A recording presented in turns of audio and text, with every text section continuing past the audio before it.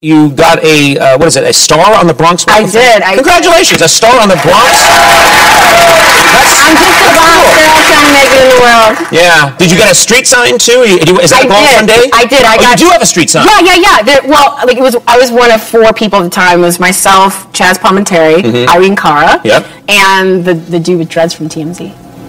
That guy. Okay. From TMZ. Yeah. The dude with dreads from TMZ. Yeah. Is that what it says on the street sign? Take a left on dude with dreads. So I was one of 4 people inducted that day, and they had my sign like right on the corner of one of the major intersections in the Bronx, right up the street from Yankee Stadium, 161st Street and Grand Concourse. My sign was right on that corner, and I grew up there, and so many moments of my life. I could stay on that corner and point to, almost drowned in the pool over there. I used to run track over there. I lost my virginity across the street from the street sign. You did? I did.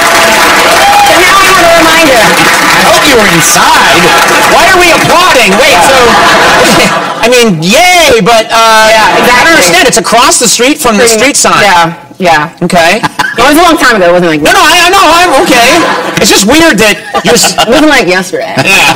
It's just such a momentous event in your life, and now there's a street sign there. Yeah. Never would I have thought that I would be getting a street sign across the street from where that incident happened. But yeah. Well, it wasn't an incident. I mean, just the thing. Whatever.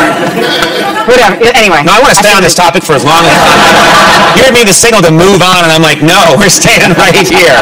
Let's talk about your... It's water. Whiskey or what? No, that's just water. That's fine. You can have that. Don't touch Andy's. You can have mine. It's embalming fluid. Keeps him looking pretty.